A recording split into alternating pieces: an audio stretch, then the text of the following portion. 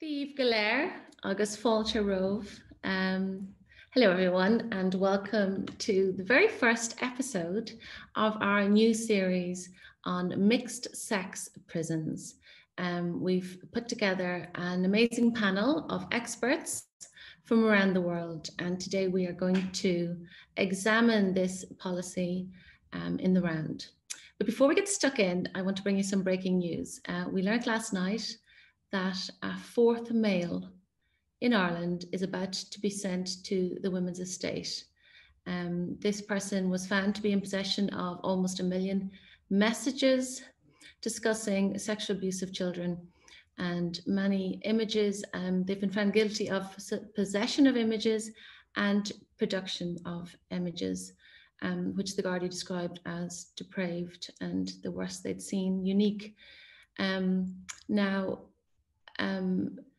In more normal times, the way we operated as a society was that if a man was convicted of being a paedophile, or indeed of rape or attempted rape, or had a stated intention to rape and murder women, those men were always locked up to keep women safe.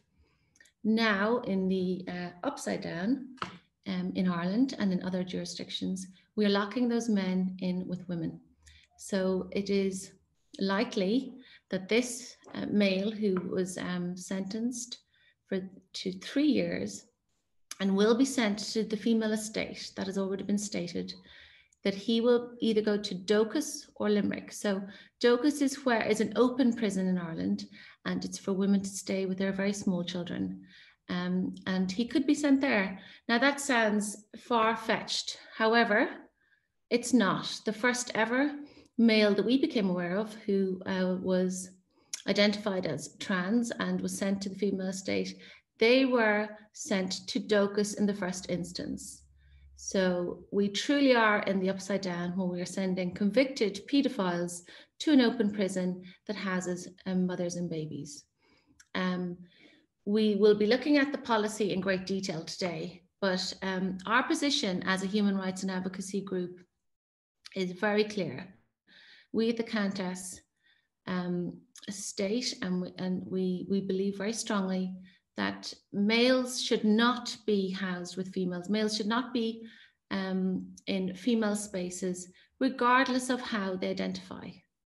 As we know, and we are driven by data, and we are fully evidence-based. The data is very clear. Trans-identified males commit violent and sexual offences at the same rate as all males, if not higher. In Ireland already, we're dealing with skewed data, but essentially the trans-identified males in prison are at the moment, 100% of them in Ireland who are in the female estate are part of the highest band. So the most serious criminals are locked in with women who, and this is be true in all jurisdictions, women tend to be, 95% of them tend to be non-violent, only 5% would be violent. They are extremely vulnerable. It is safe to say they're the most vulnerable cohort in society because they tend to, criminologists will say that so many of them are victims of male violence and abuse that in fact male violence is the pathway to incarceration for females. So that cohort is now having to share their estate with dangerous criminals. Now, when we talk about the danger that they pose the women, our position is very clear. We don't think that we need to debate whether or not these men pose a risk to women, because it's evidenced objectively by the policy that has been put in place by the Irish state. So in Ireland, these males are accompanied by 2 prison guards at all times who do not leave their side. So it's very clear by that the prison service in Ireland is well aware how dangerous they are for the women there, or they wouldn't have put in place this protocol.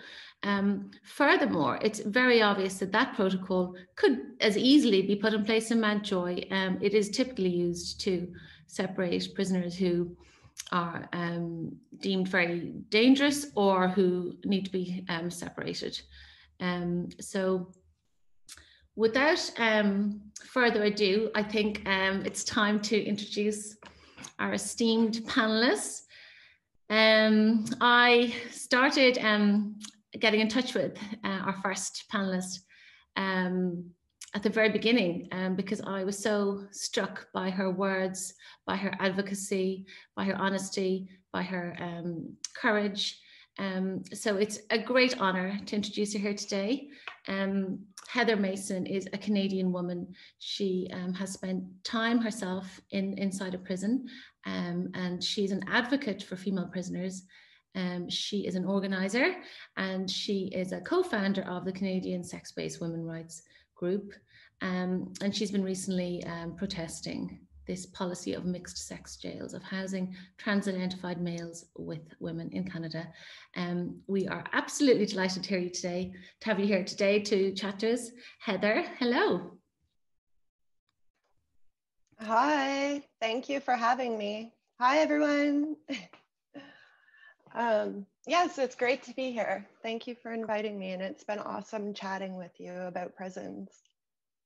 Yes, I'm delighted we could finally make this happen. I was texting you saying, you know, please bear with us. I am probably the worst person to be doing anything to do with technology.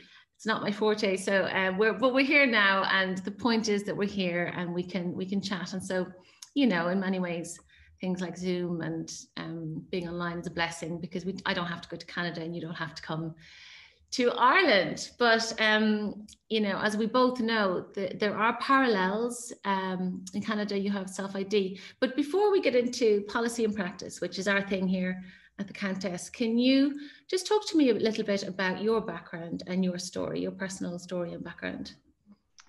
Yes, so everything kind of started when I was really young. My dad was an alcoholic, my mom was a drug addict. I had a predator for a stepfather. A lot of bad things happened when I was younger. I ran away from home when I was 16. I started dating older men and getting into drugs. And then my drug use just kind of escalated. Dealt with a lot of abuse, like domestic. And then I started getting into fentanyl, and it was like downhill after that. So that's an opiate. And I first got arrested in 2014. And then, so I spent pretty much more time in jail than I did out of jail from 2014, 15, 16, 17, and 2018. And then, of course, my parole. So I've been in and out for quite a few times in the last few years, but I haven't been in trouble for 4 years. So that's really good. That's a record for me. Actually, in Ireland, they say, you know, people in the field will say that women in Ireland end up doing a life sentence, but they do it in tiny, you know, 3 months, 6 months, 6 months in increments. And we've seen evidence of judges increasingly incarcerating women who are homeless, who have no fixed abode. So it's almost seen as, well, they'll be safer in a cell and they'll be fed. And so obviously there's a whole very complex framework of, you know, often drug abuse, drug addiction, violent relationships that lead women to be incarcerated. Like, in your experience, how do women cope with prison, and what are they, how do they, you know, on their own, how do they organize themselves? How does it work? How do they cope with separation from family and from children? And what is prison life like for women? Everyone takes it differently. With me, it was easier to not think about, so I have 2 kids. I have a son and a daughter that my family are raising. So I have agreed to leave them with them until they're old enough to make their own decision. So when I was in, I would get really upset, and it would like, my time would go by really slow if I thought about my kids. And like, so you kind of like isolate, you pull in and you spend a lot of time in your cell or in your room alone because you don't want to think about like everything you're missing on the outside, right? It's really emotional. A lot of women have a really hard time with it. Like there's a lot of emotions running in there because 70% of women that are incarcerated are mothers to children under 18. So that seems to be like the biggest thing is like our children, because there's a lot of like, who's going to take the kids? Are they going into foster care? Are they safe? Am I going to get to talk to them? My family was really mad at me, so they didn't let me talk to my daughter for 22 months. So yeah, it's tough. It's a struggle. There's so many things that we're worrying about because we're usually the caretakers, right? Yeah, I think that's so important to place in the first instance with any conversation about female prisoners, is that they're paying such a high price beyond the time they are serving. By virtue of the fact of being mothers in Ireland, I think it's 80% are mothers to typically, 3 children. And like you said, I mean, when a man goes into prison, his partner is raising that family. His family life is intact, untouched, really, and it just flows on without it. I'm sure they miss their father, but when a woman goes into prison, a mother, it just implodes. It can shatter. And it's funny how you said, well, it's not funny, it's saddening how you said that the parents who can be like, society and family seem to blame mothers at a whole different rate to the way they would think about fathers. It's seen as more egregious, and the mother is sort of punished. So they're unique in that regard because of all their responsibilities and the bonds with their children. There was a 2006 Kelly study that showed the rates of self-harm amongst female prisoners in Ireland compared to male. And if you crunch it down, women are self-harming at 7 times the rate of men.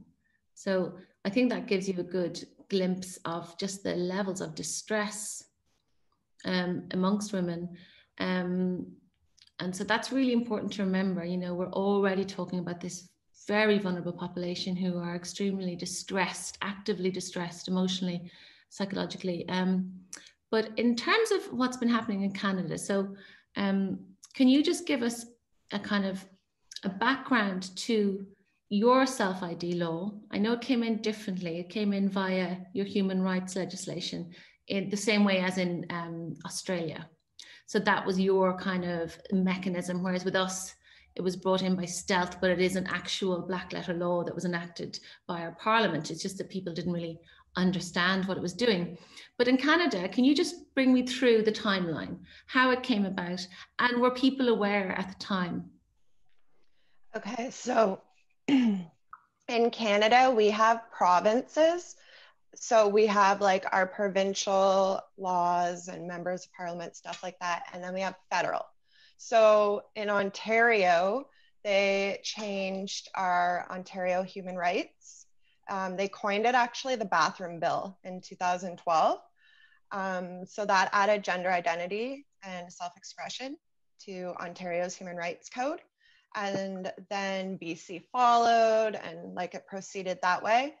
And then the federal government put through Bill C-16 in 2017, which was an act to amend the criminal code in 2 places, and also added gender identity and self-expression to the grounds of discrimination in the Canadian Human Rights Code. So in Ontario, when they passed that in 2012, the provincial jails, so in Canada we have provincial jails, those are 2 years less a day, and then we have federal, and that's 2 years plus a day. So in provincial, they didn't actually change their policy until 2015. So they went from 2012 to 2015 without changing their corrections policy. And then in 2015, that's when they started transferring men who identified as women across the hall from us in jails.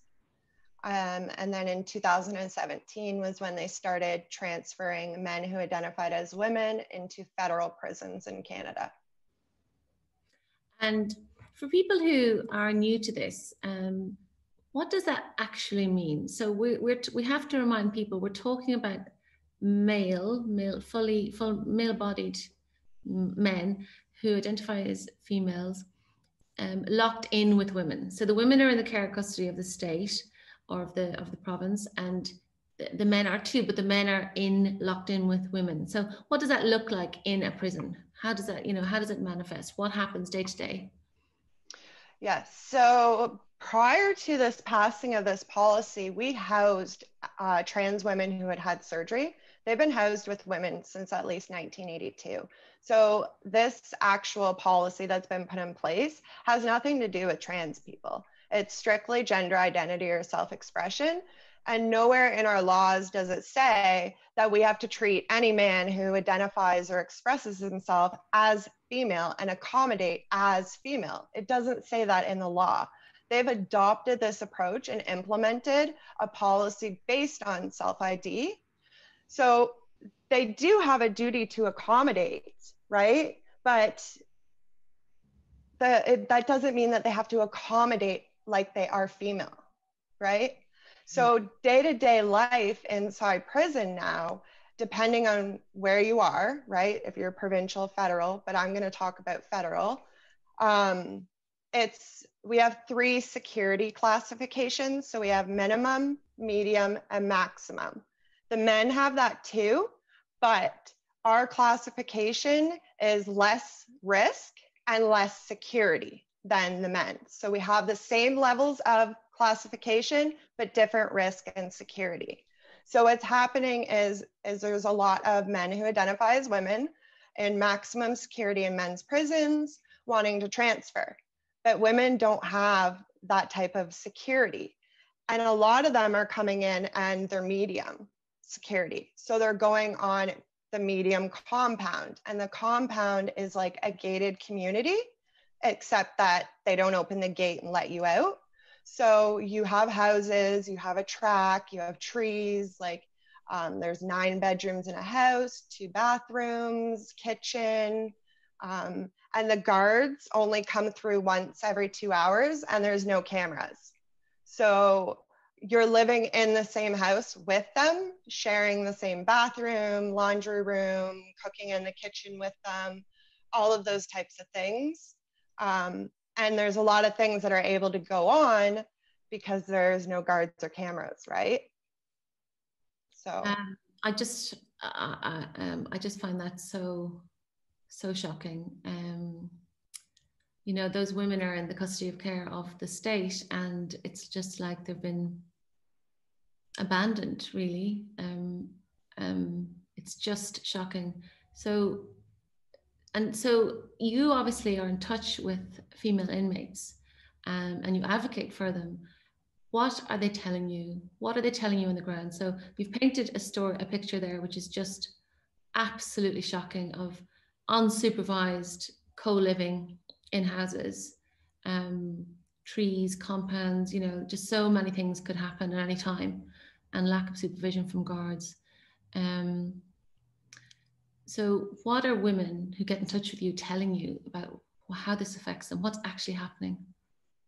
It's not even just women that are incarcerated that are reaching out to me. Like correctional officers are reaching out to me, like all sorts of staff and other people are reaching out, and they're saying the exact same things that the women have been telling me, and that it's out of control, that management doesn't know what they're doing, that they don't know how to handle the situations that are arising.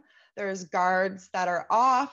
There's guards that are being physically attacked, on top of the women too.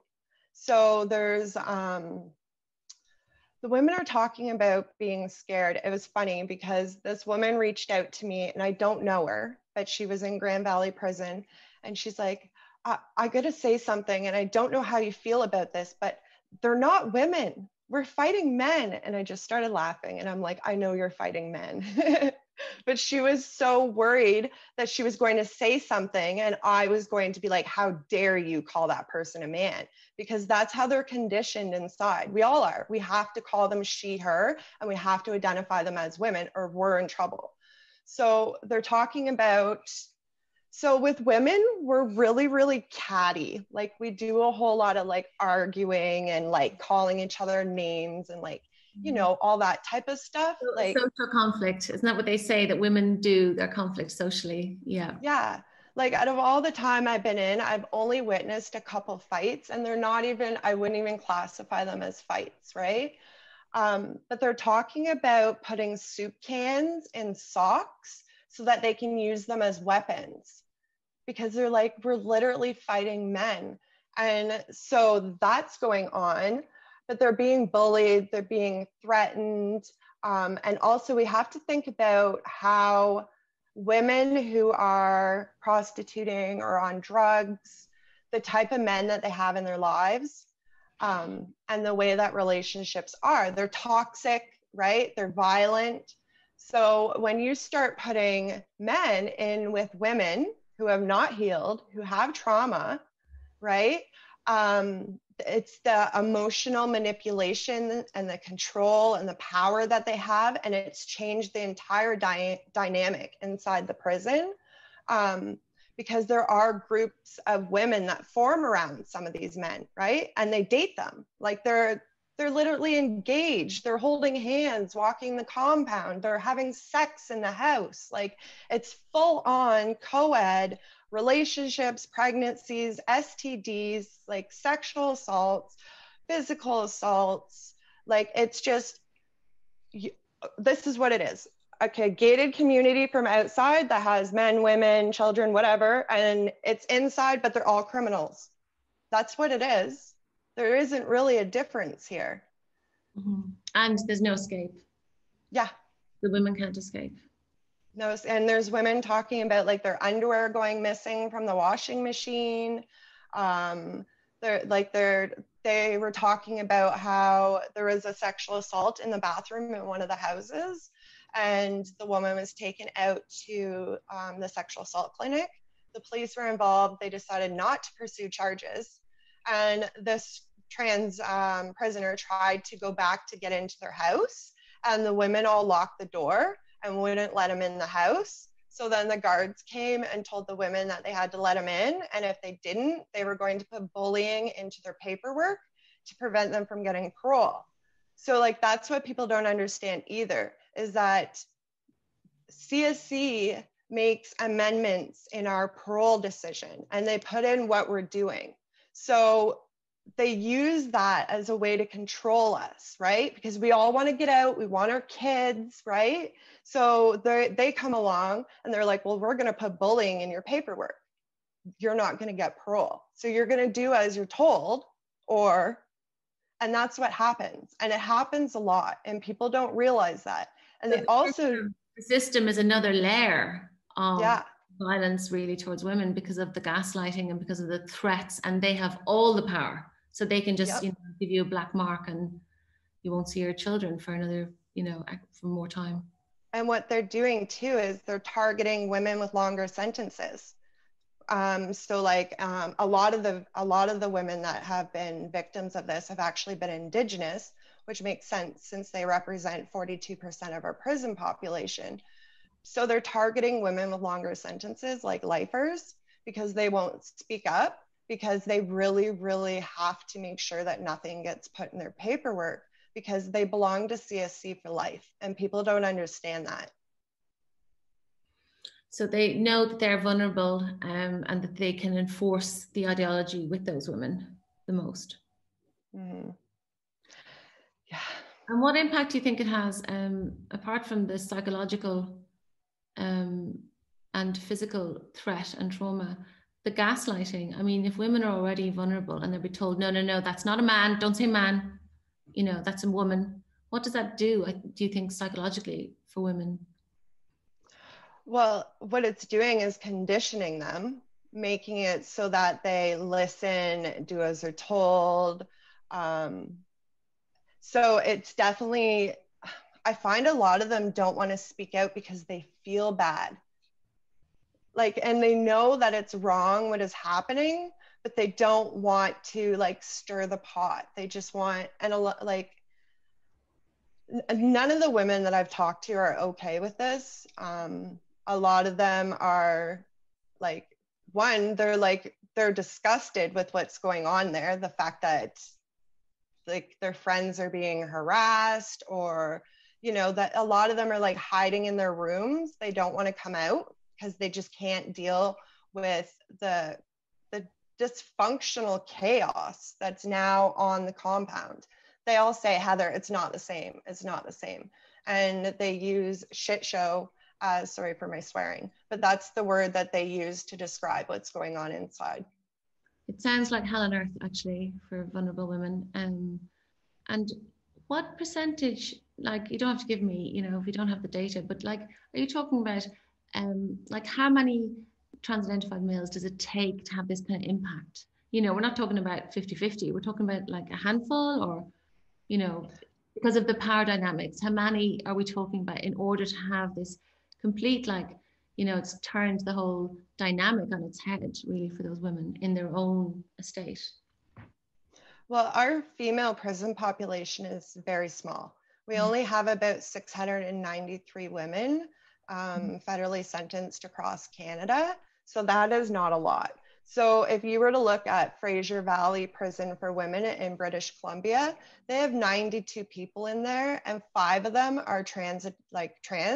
So trans make up 5.4% of the population of that women's prison already. Yeah. Yeah, because we found in Ireland, people say it's only this number, it's only this number, it's only 1, it's only 2, it's only, but you know, it's about the impact on a tiny number of women. You know, in Ireland, we're talking about under 30 in Limerick. So yeah, I think that's really important as well, to get across that it's the numbers relative to the numbers, and it's within the context of the power dynamic that's already there, and in the context of the complete lack of parity in terms of, you're talking about a cohort of non-violent vulnerable prisoners and violent prisoners who are a threat to them.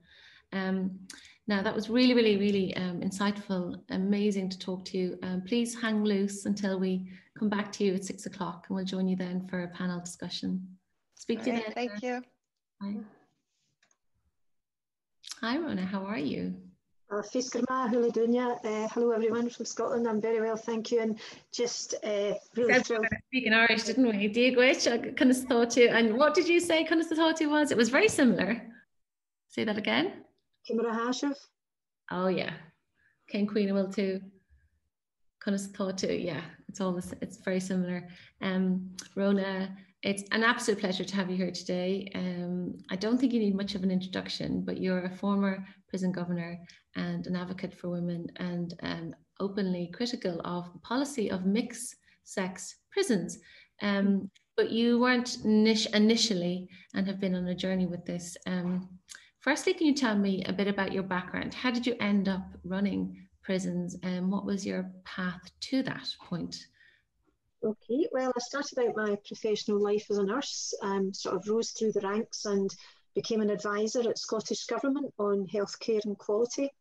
And then I ran a national unit for nurses and midwives. Left that, became a management consultant, hated it, and joined the prison service. Prison service were recruiting for the first time ever at governor level, and I got in, amazingly enough. So I had before that been though on the team of the Chief Inspector for Prisons for a couple of years. So I was the healthcare advisor and healthcare inspector for prisons in Scotland. So that's how I got into it. And so you pioneered a trauma-led approach because you were so well aware of the unique vulnerabilities of the female cohort in prison. Can you just explain that to us? What does that mean, a trauma-led approach, within the context, well, generally, and also within the context of a prison? So in terms of a prison, it's about recognising that the vast majority of women who come into prison will be suffering some kind of trauma, probably even PTSD from a lifetime of abuse by men, violent sexual abuse, the vast majority of them. And it's about doing everything you can in prisons not to compound that trauma. So it's everything from how the staff dress, to what they say, to how they say it, to the environment, to the processes and procedures and so on. So, for example, one of the things that we did when I was the governor at Conton Vale was we introduced airport-style scanners so that we no longer did routine strip searching of women. We introduced a no shouting policy in and I mean the staff, in the unit where the most disturbed women were, so that we didn't re-traumatise them. Lots and lots of practical everyday things. And we asked women what traumatised them about what we were doing to them in prisons to try and minimise that. And what did they tell you? So you reached out and you wanted to hear how they wanted their lives to run in prison. And what was the feedback? What was interesting about that?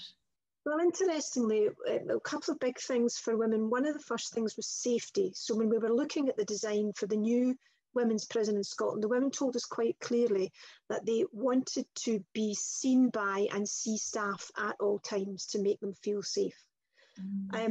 We asked them about what their ideal prison officer would be and what ratio of female staff there should be to men. And we were expecting a lot of women to say, oh, we want an all-female staff, but they didn't, interestingly.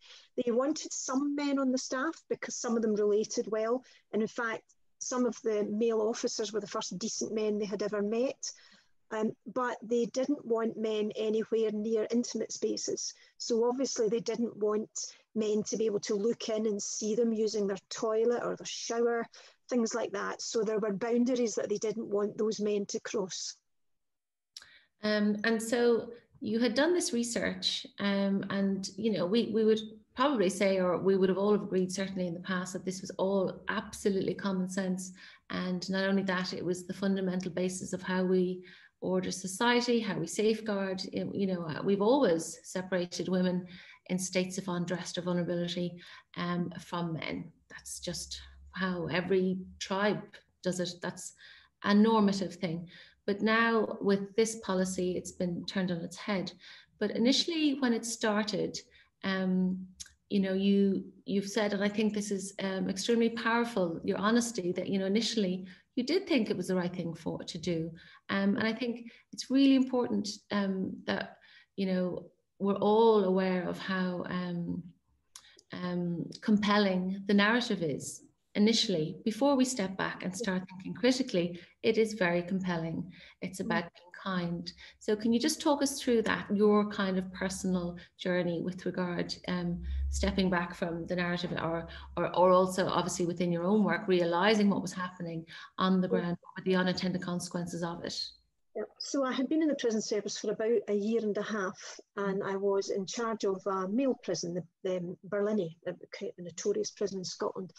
And we got a call from the courts to say that there was a trans woman on their way to us. And this was someone who had lived as a trans woman in the community, but the judge, or the sheriff as they are in Scotland, had decided they were coming to Barlinnie. In Scotland, unlike maybe some other places, it's got nothing to do with the courts which prison someone goes to. It's entirely up to the prison governor. But he had said that they were to come to Barlinnie. And I thought this was absolutely appalling. And I arranged for myself and another female manager to search this person if we had to. We cleared the reception area, and I immediately arranged for them to be sent to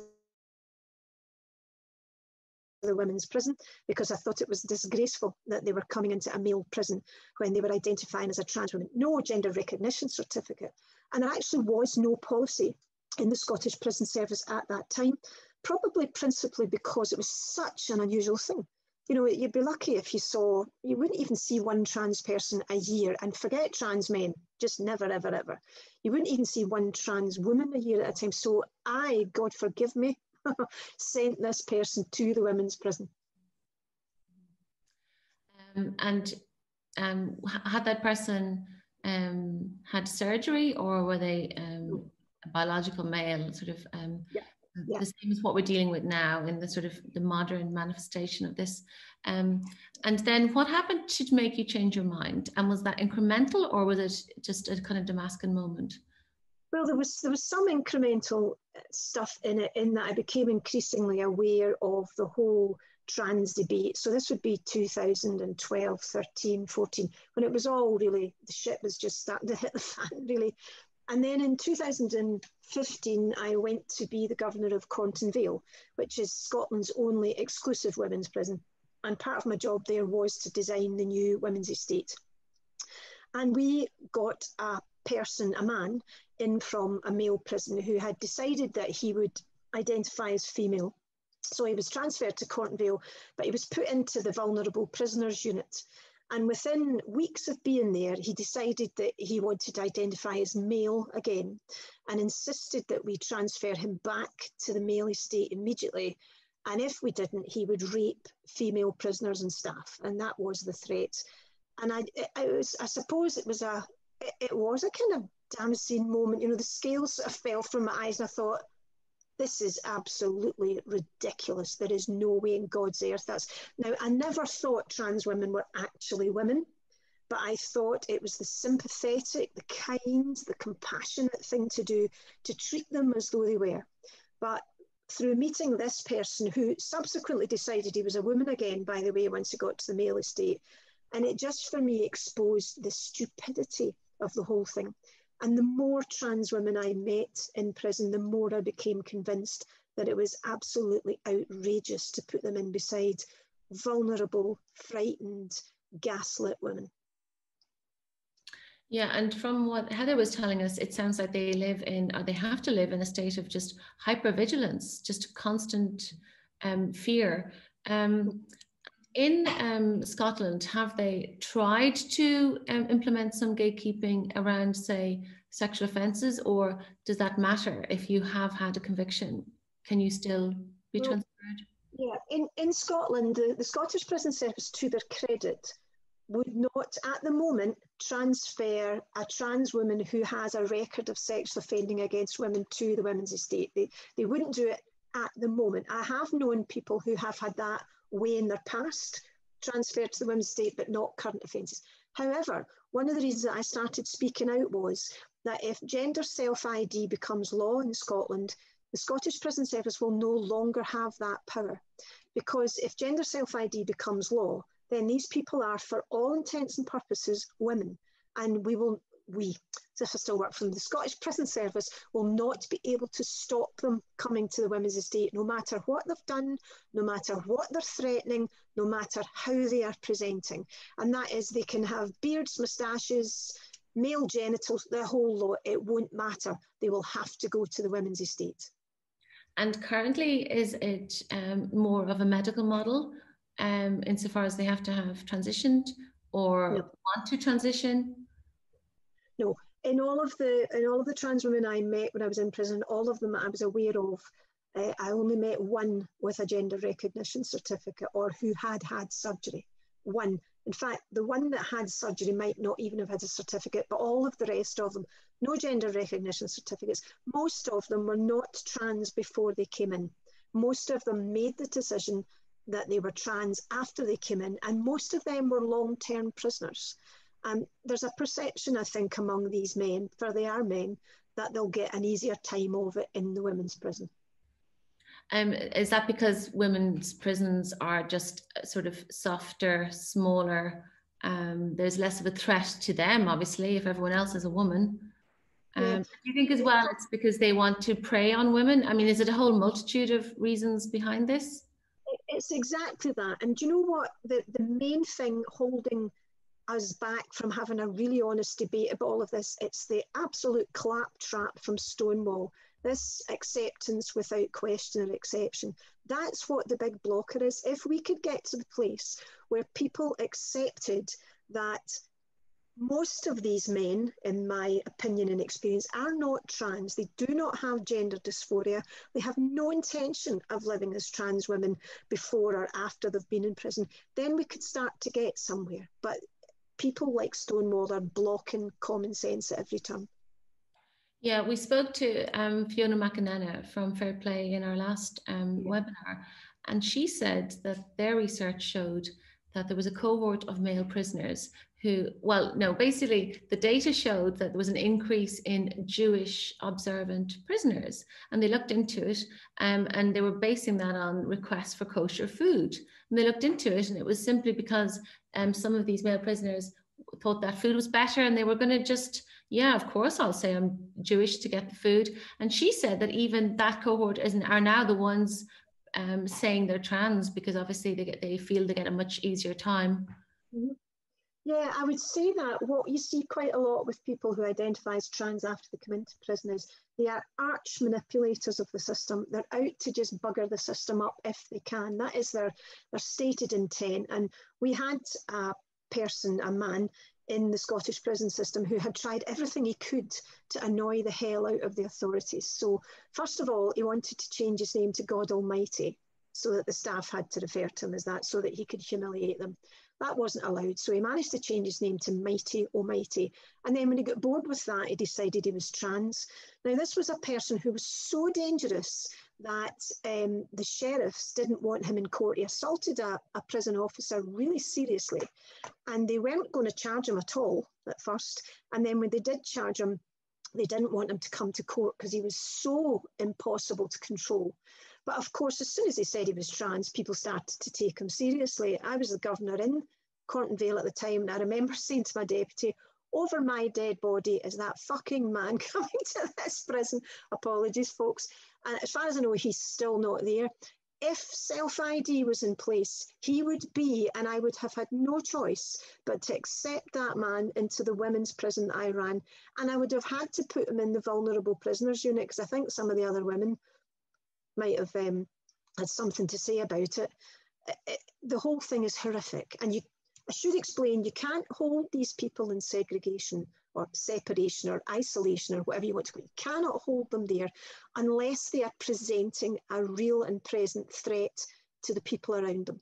So if they're sensible, they go to separation for 3 days or 7 days, and they don't say anything and they don't act out of turn, because that means you cannot hold them there any longer, and you have to release them to the general prison population. So all this stuff about separating them off and segregating them, and it'll be the same in Ireland, because this comes from the European prison rules. All of that stuff about separation and segregation, it's not possible. You cannot separate these people off unless they do something like rape or assault someone.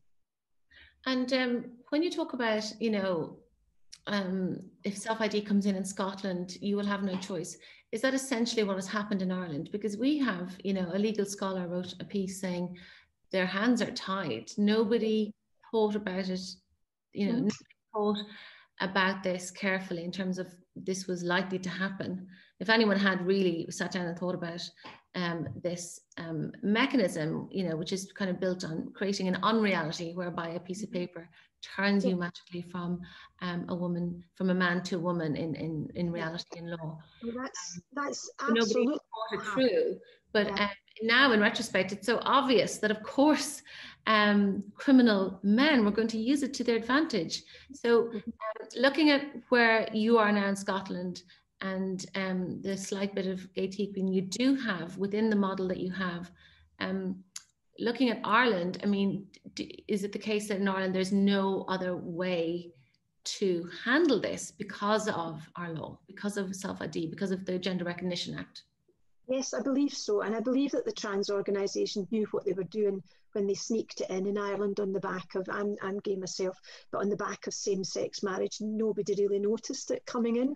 And that is, in fact, a tactic, and I'm going to sound paranoid here, but I'm not. There was a law firm in England whose advice to trans organisations was to keep it low profile, sneak it in if they could, don't go on a lot of social media, don't bring attention to it. When the trans policy was written in the Scottish Prison Service, it was the stated intent of the Scottish Trans Alliance to try this out in prisons first, because they knew if they could get away with it in prisons, and after all, who gives a toss about women in prison? This was their way in, and that's exactly what they did. They sneaked it into prisons, and now they try to use prisons as a way of saying it's fine.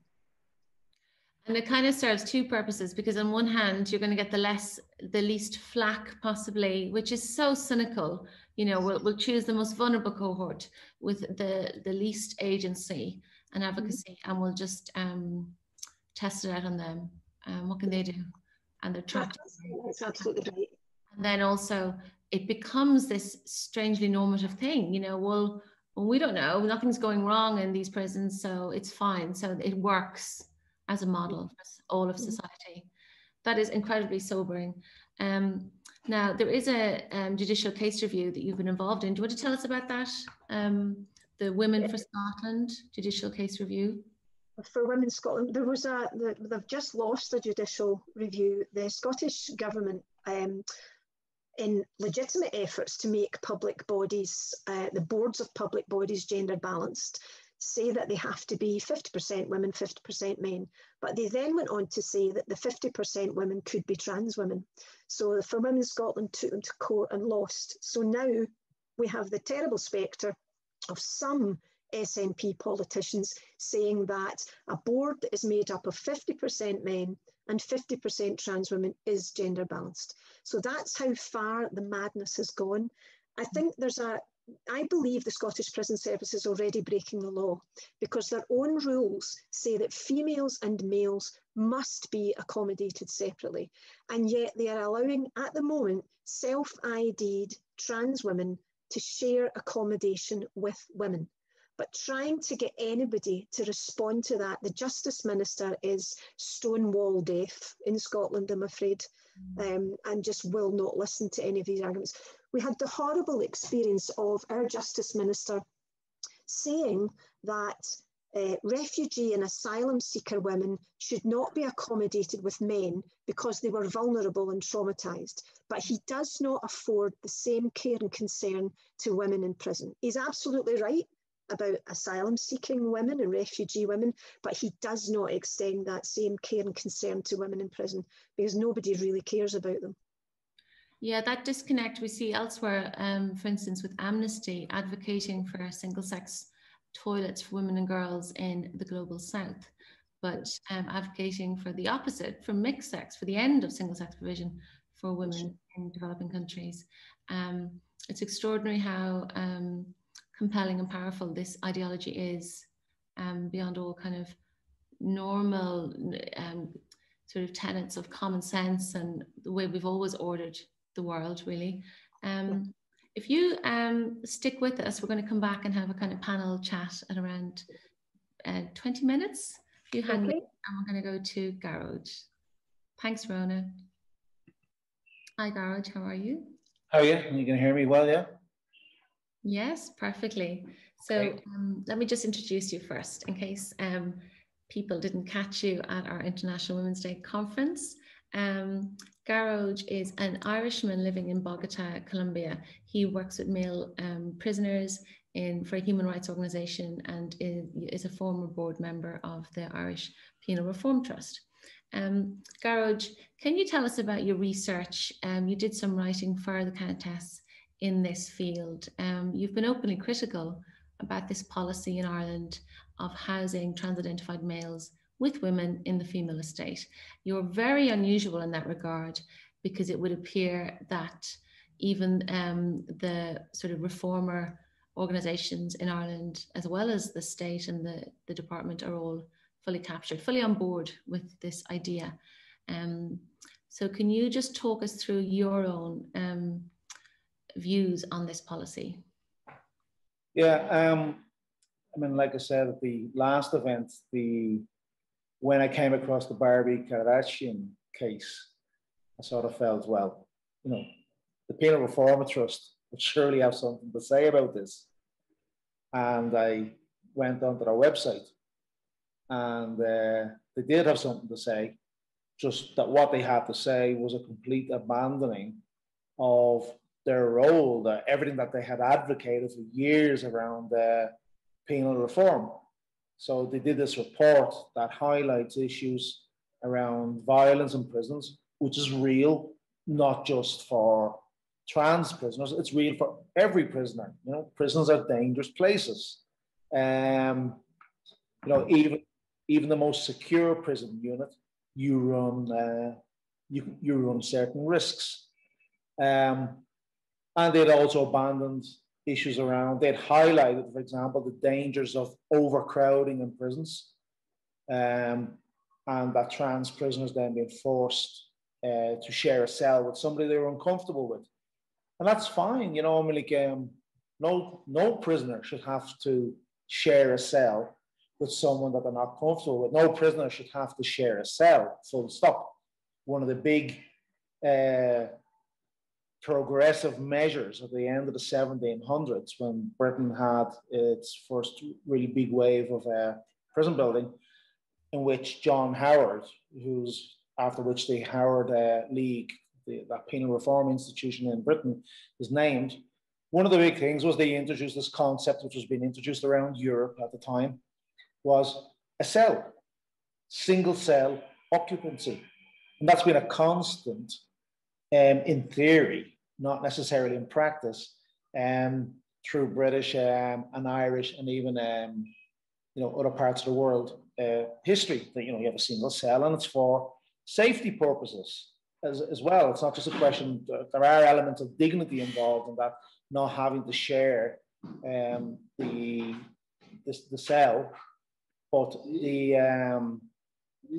so they'd abandoned that, and they'd actually, you don't solve the problems of overcrowding and the violence inherent in that, because overcrowding leads to all sorts of other problems in a prison.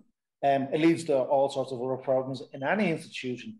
If you could even just in terms of feeding prisoners, you have a capacity in an institution, and if you double that or increase it by 20%, well, that puts a strain on all points within our institution. And they'd abandoned all of this in favor of, we'll solve the problem for violence against trans prisoners by putting them into women's prisons, instead of actually arguing for proper penal reform.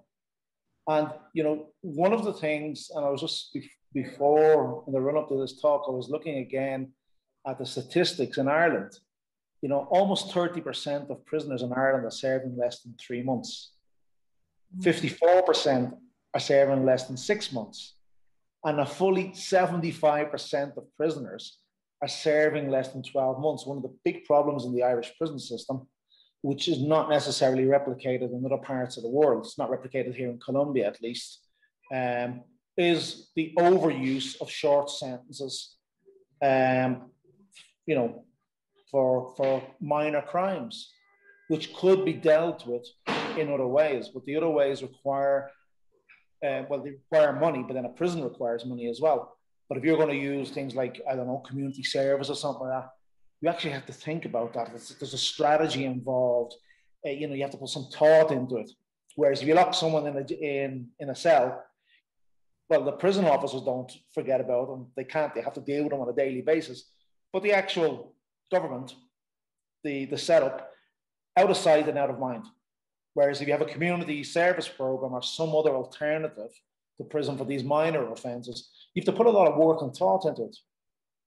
How cheap it is another question or not, but you actually have to do that. So I was really, really surprised that they just abandoned, on the altar of trans rights, as they're referring to it, they had abandoned any notions of advocating for penal reform. Because all the problems that they highlight for trans prisoners exist for every prisoner in the country.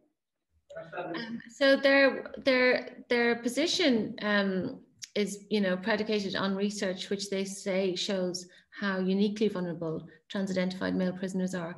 But from your work on the ground with the male prisoners, do you think that holds at all? And who is vulnerable in prison and why? Everyone's vulnerable in prison. If everyone wasn't vulnerable in prison, prisons would have a different design. The guards would have a different type of remit. But when you look at, for example, some of the reports done in the United States in juvenile detention facilities, what they find, and this is almost logical when you think about it, people who have mental health problems are far more likely to be victims of sexual assault. than people who don't have them. But also they found that people who had physical disabilities were also more likely to be victims of sexual assault in prisons. And alongside that, there are, in some cases, you find that people who, for example, who've committed sex crimes are also, well, they're likely to commit them again in prison if they get a chance, but they're also actually victims. They're likely to be victimized in that manner. But one of the things that is often forgotten when we're talking about sexual assault in prisons is that most of the victims are male heterosexuals and are victimized by other male heterosexuals. Right? This is a reality around the world. And you don't solve that by taking a group of these male heterosexuals who identify as women and putting them into a prison. That's not, it's not, it is, as I said before, sexual assault in prison is very much like sexual assault outside of prison. It's about power. It's about violence. It's not about sex. Yeah? This is part of the myth about violence in prisons. A lot of these sexual assaults on males by other males are questions of relation to power, and sexual assault is also meted out as a punishment. And with regard to sex offenders, they are represented at a higher rate amongst trans-identified males, much higher rate than the normal population. So that's either that means that they're pretending to be trans, or that they, either there are more that are trans, or they're pretending to be trans, and they're just sex offenders pretending to be trans in order to serve their time in the women's estate. But what does that mean? Whichever of those holds true, what does that mean in terms of any hope of rehabilitating these sex offenders? I mean, is it possible at all if they actually if they identify as the opposite sex? How then does that work? Well, lots of programs that deal with crimes, or even any form of rehabilitation. If you think about it, people who are alcoholics, they have to actually recognize that that's what they are, that they have a problem with alcohol or with drug abuse before they seek treatment. If you're a sex offender and you're involved in some sex offender program in prison or even outside of prison,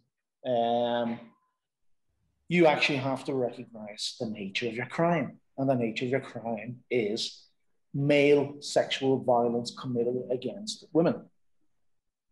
Right? It's not a woman assaulting another woman, which can and does happen. Yeah, sexual assaults by women on other women in prison does happen, but the percentages and the numbers involved are nowhere near comparable to those of males. Not just in terms of somewhere like the United States, where violence in prisons is just off the scale. Even if you look at the figures, for example, in Britain and that, it's just not the same. But again,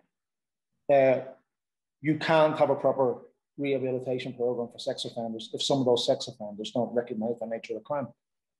Mm-hmm. And the impact on the victim. A victim trying to come to terms with violence of any nature, but particularly sexual violence,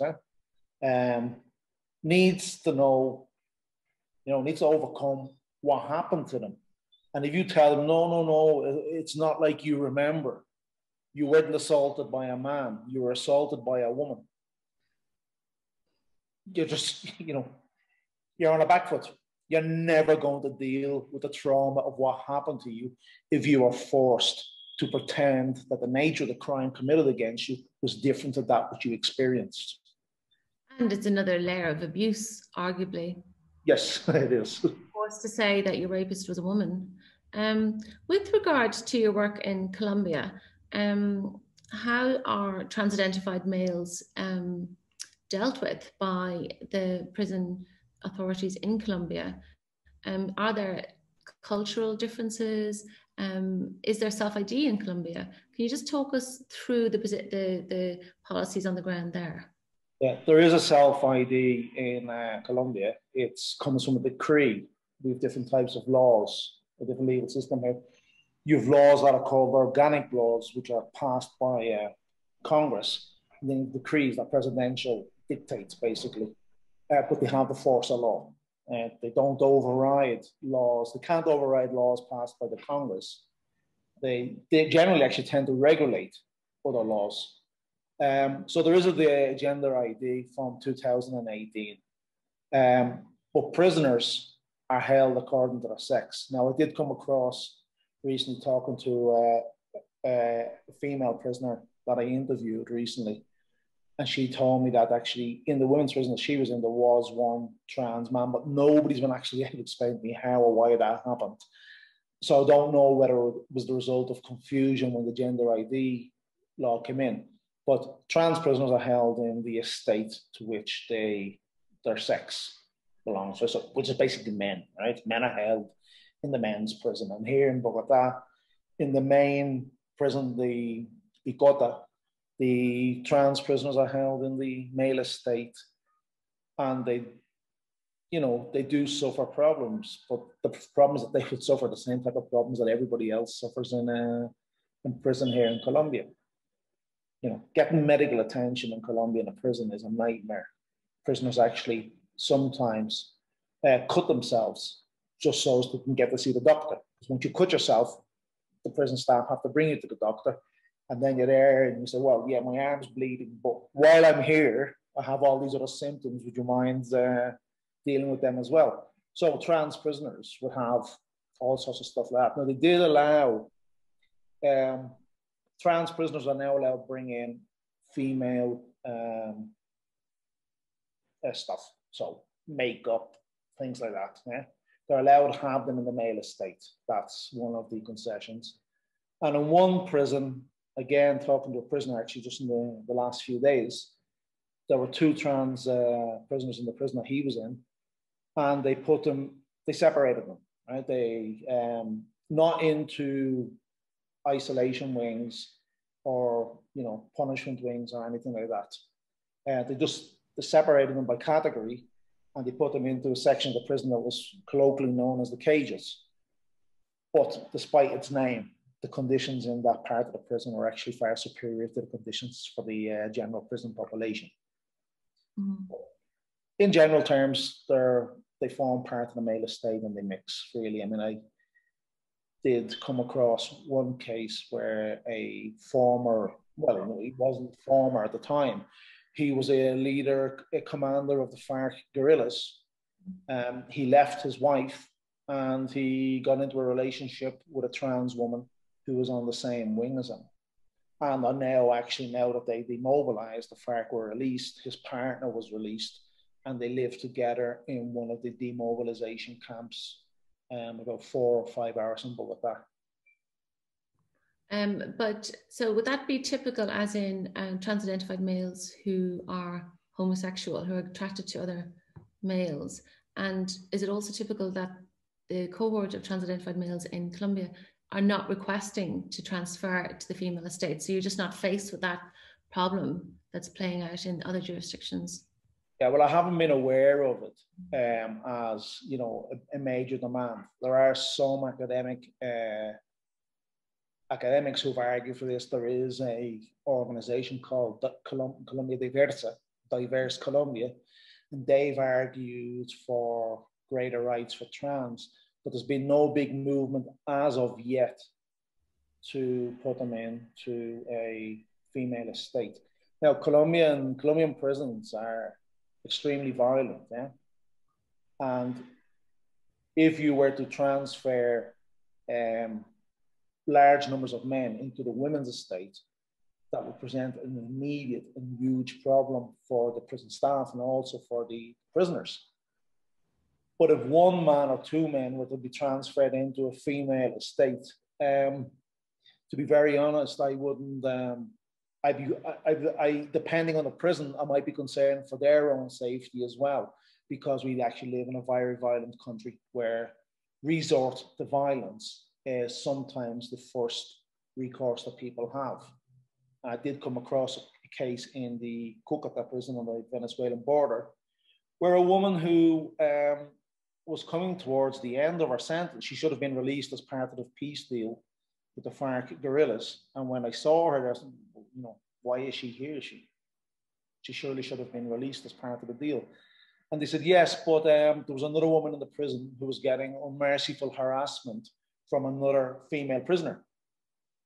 And she decided to kill the harasser, right? And we live in a society where that's a viable option, shall we say. It's a feasible option for a number of people.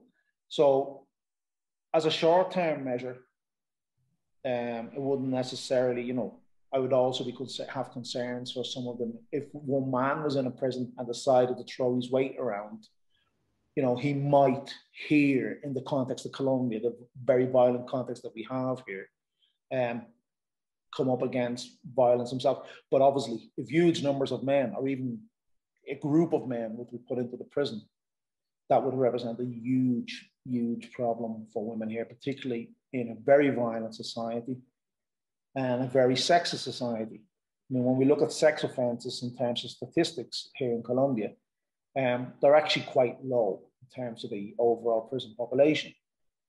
But that's not the case in terms of how many sexual offences forensic medicine, the forensic medicine department here in the country carries out each year. They carry out tens of thousands. So they're being raped and then murdered, essentially. No, the forensic medicine here in Colombia, if you're assaulted, you report to forensic medicine. They do a medical, even for a common assault, they will do an examination of you. And even for a workplace accident, you report to forensic medicine. But for sexual assault, they carry out tens of thousands of examinations each year. And the level of impunity for those crimes is huge. So, you know, if that's the case outside of prison, and where these crimes go unpunished, and where they're frequently justified by society, you know, and openly so. You know, in other parts, well, I've been out of Ireland a long time, so I'm not really sure about the attitudes to these type of crimes.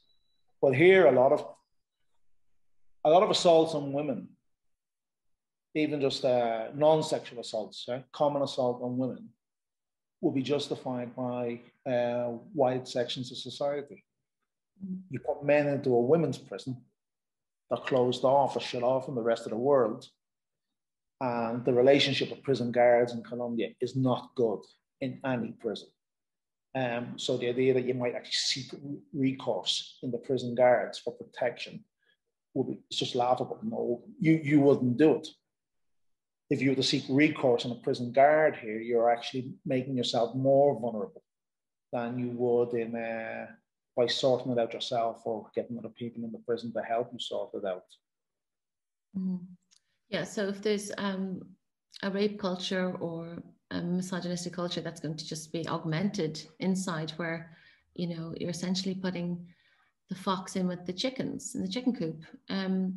Basically. Going back to Ireland, I mean, how do you think we got here, just in terms of specifically the capture of organisations like the Irish Penal Reform Trust, who, you know, their work is illustrating sort of essentially levels of vulnerability among the prison population, and they say things like trans-identified prisoners are more vulnerable than mothers or even pregnant women in prison. So, you know, how did we get here with regard to that level of cognitive dissonance, really, you could call it, and absolute capture of organizations, agencies, whereby they really believe that's true? Do they believe that true? It is true, or are they just kind of going along with it because it's, you know, the sort of progressive thing to think at the moment? Yeah, well, I think part of it goes back as well to what Rhona was saying, her first experiences in, you know, as a prison official, yeah? That it's a sympathetic thing to do. Initially, you sort of think, you know, and I think a lot of us who have met trans people, you know, it's a sympathetic thing to do. You're nice, etc., and you don't. And I certainly didn't, because I do know trans people here in Colombia. I didn't think beyond into the policy aspects.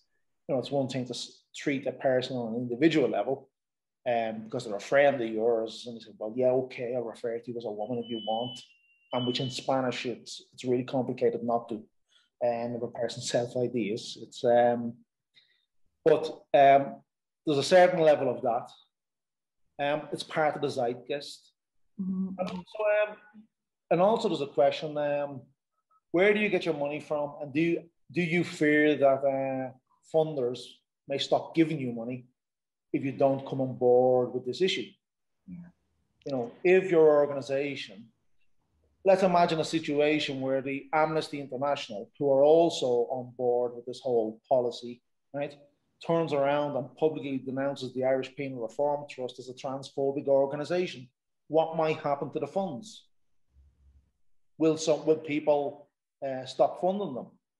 Because they were getting, you know, when I was on its board, I was only on its board for a year before I came out to Colombia. They were getting a lot of, they're getting money from Atlantic Philanthropies, Chuck Feeney in the United States, if I remember rightly. So if you're getting money from, you know, private donors, and the zeitgeist is, yeah, trans women are, I keep making that mistake. Yeah. You know, when you think about it, that trans women are women, and you say no, and you advocate against it, so people might cut off your funding. Mm-hmm. You know, and if you get any level of government funding for anything ever, that can dry up as well. You know, are you going to be invited onto boards? Are you going to be consulted? Make presentations for reform of the prison system if you're, you know, considered to be a transphobic organization.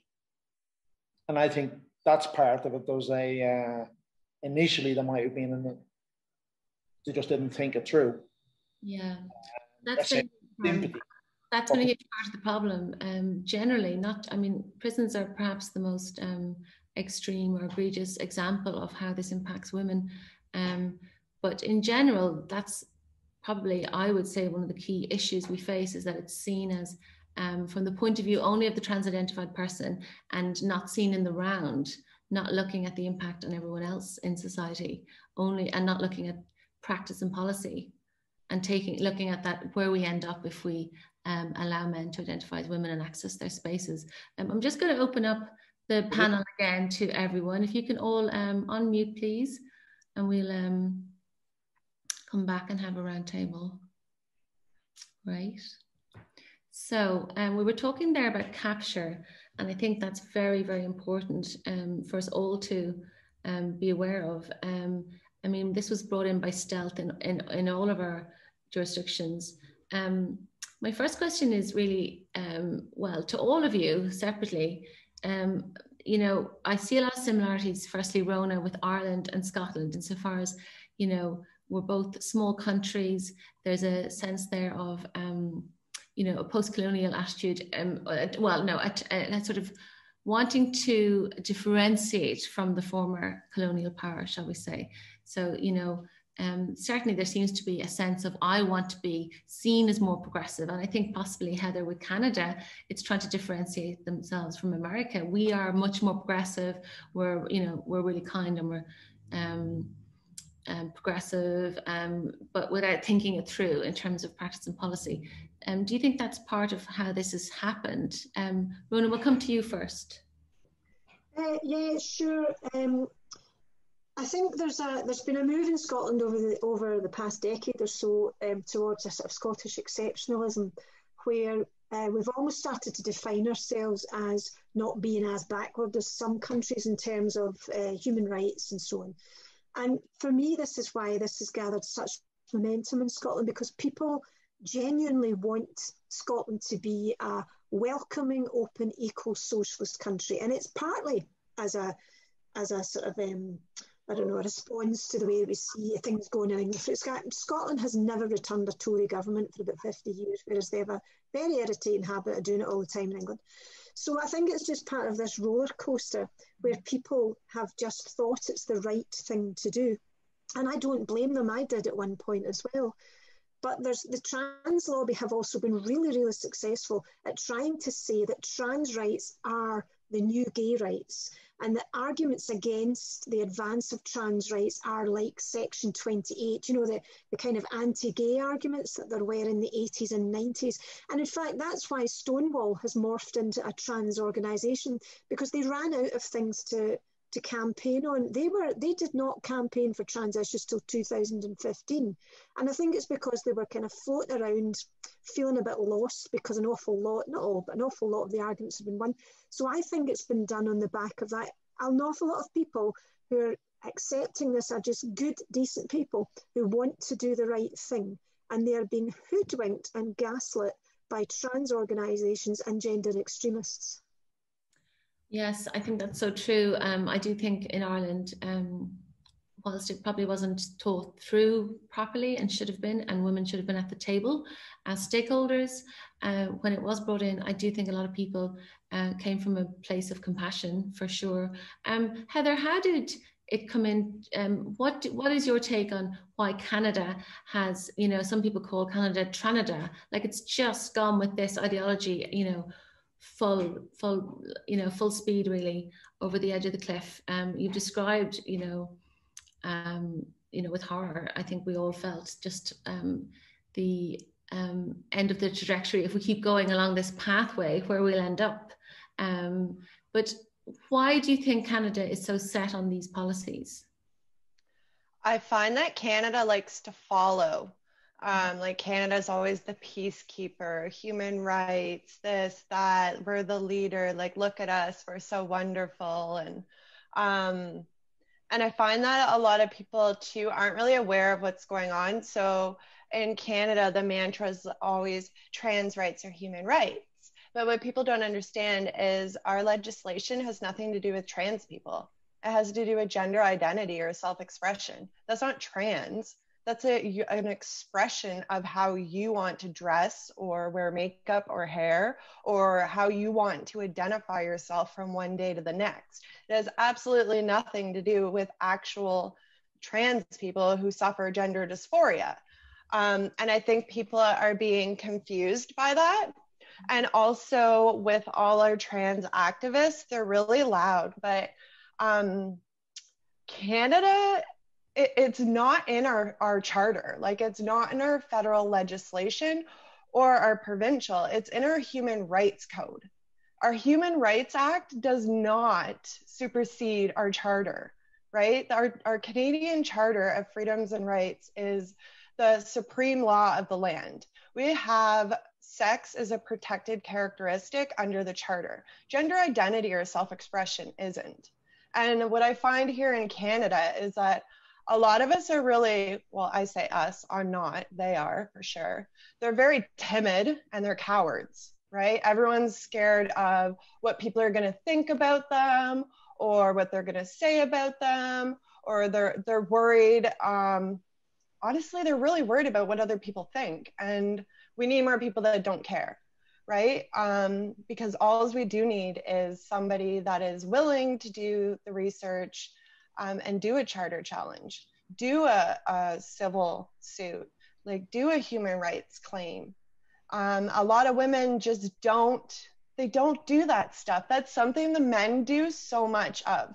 Like, we're seeing it a lot right now. There's a lot of human rights claims right now for trans women that usually get taken care of before they make it to court. But men are always on that. They're always like doing that legal stuff, and we just don't. So like in Canada, it's not a law. It is a policy and a practice that these institutions and organizations have adopted and implemented. It's not, they have no leg to stand on if somebody actually decided to fight it. Mm-hmm. And it's remarkable to me when you put it that way, because it reminds me of, in Ireland, there was no law that made, for example, the state and the community and society and the church incarcerate women who got pregnant out of wedlock and take their babies, but it went on for 80 years, you know, and maybe some people did really believe in that ideology, but I'm guessing a lot of people just said, well, oh, maybe everyone else does, or, you know, I just want to keep my head down and I'm not going to say anything, or I can't say anything. It's not up to me to do anything. In England, in terms of test cases, though, in England, they have been very, very successful in breaking it down into different areas of practice and policy and challenging them fairly locally as well. I mean, you're probably all aware of a judicial case review that's ongoing at the moment, where a woman who was attacked was allegedly raped by a trans-identified male in prison is now challenging that actual policy. Do you think this will have an impact globally if it goes in her favour in terms of that judicial case review? Is there a ripple effect from those challenges, or do you think that jurisdictions, unlike the UK has kind of pulled back from the edge as such, but other jurisdictions like Ireland, like Canada, which are just galloping full speed, will they take note? Do you think it is having an impact, even if it's not percolating up into the public sphere at the moment? Yeah, Canada usually follows precedents from the UK, right? We used to be Commonwealth. So if we don't have precedents in Canada, we typically look to the United States, Australia, and the UK. What did the panel think? Do you think that the work that's happening on the ground with regard to this policy in the UK, do you think, you know, other countries are taking note? I mean, you said, Rhona, about exceptionalism, Scottish exceptionalism. Do you think that there is a cohort who are actually paying attention and looking at, you know, for example, the, you know, liability, you know, this policy does leave issues of liability unresolved. So clearly, if a woman in England is taking a case and it's successful, surely other jurisdictions must be looking and taking note and wondering, are we leaving ourselves wide open? Well, of course, any ruling made in England doesn't cover Scotland, and it's a sort of not sure which way it would go, because Scotland might again, or at least the SNP government might decide that to push Scottish exceptionalism to the fore again, and they could react against it and dig their heels in Scotland. But the Scottish courts do pay attention to rulings from other jurisdictions. But even if they didn't, it's worth it, because every time something like this hits the headlines, another few people are peak transed, and another few people think to themselves, that's outrageous, a woman goes to prison and is raped by a man. Unfortunately, the other side of the argument will come back with things like, you can't judge all trans women on one woman, and you know, it's the prison's fault, they should have made them safe. I actually submitted a statement in support of that case in England, which I can't quote from because it's still ongoing. But I think, and Heather will agree with me on this, it's not even the big things like rape and so on. It's the small insidious things. It's the hypersexualized behavior. It's the intimidation of women. It's trans women using their bulk and their strength, not necessarily to assault women, but to intimidate them and to frighten them and to re-traumatize them. And I saw that time and time again. Women distressed because there were men in their spaces, men who frightened them, men who took them back to past traumas, and men who set their progress back just by being there and by being intimidating. So we shouldn't always just look to the dramatic ones like rape and assault, which do happen, but it's this insidious drip, drip, drip of having these big drips in beside them, you know, who frighten them and intimidate them, and they just can't understand why they're there. Yeah, I think that's really important, that and I always say that about single-sex spaces. Generally, the bar is not trauma. You know, women don't deserve single-sex spaces, and they shouldn't and they mustn't lay out, you know, their lives' trauma in order to justify them.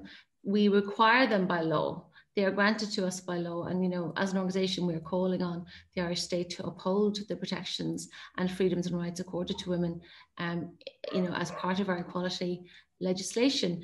We face something which is very concerning, which is an amendment, which is essentially what Biden has just done in the US, an amendment to our equality legislation to include gender identity as a grounds. It's my view that would essentially make it impossible for me, for example, I have 3 small girls, to defend a female space against male incursion. It's essentially criminalizing the defense of a female space against male incursion, because the gender identity of that man will trump the gender. Because in Ireland, they don't actually say sex, they say gender, which I think is probably to do with coyness around the word sex, but it does put us even further on the back foot because it's not a ground gender is. But our goal as an organisation is essentially to either seek legal judicial case review, or simply through a shift in public opinion, which is happening already. We want to see the Gender Recognition Act amended to include safeguards, medical gatekeeping, criminal gatekeeping, legal gatekeeping. But also it's more than that. It's also looking at these bills. You'll probably all recognize these bills. I call them the template bills because they're all just cut and paste bills that are pushed out, top down, all over the world. And for me, they enforce the ideology because it has to be brought in by stealth, because it's so deeply unpopular. And when people find out about it, they're not happy. And then you have these kind of slew of bills which enforce it. So hate crime obviously criminalizes dissent by creating, sort of discussions around biological sex as being transphobic. The anti-conversion therapies bill, which obviously forces therapists to affirm gender non-conforming patients. And then you have indoctrination of young people. We are also looking at the expansion of self-ID to children in this country. And then the meta one really, which is, which I just said, the amendment of our equality legislation to include gender identity. But in terms of prisons, for me, the first time when we launched back in September, the very first tweet I wrote was, if nobody else will speak for the women in Limerick prison, we will. So what do you think activists, individual activists and, advocacy groups like ourselves can do now in the first instance? Obviously we talked about legal challenge, raising awareness.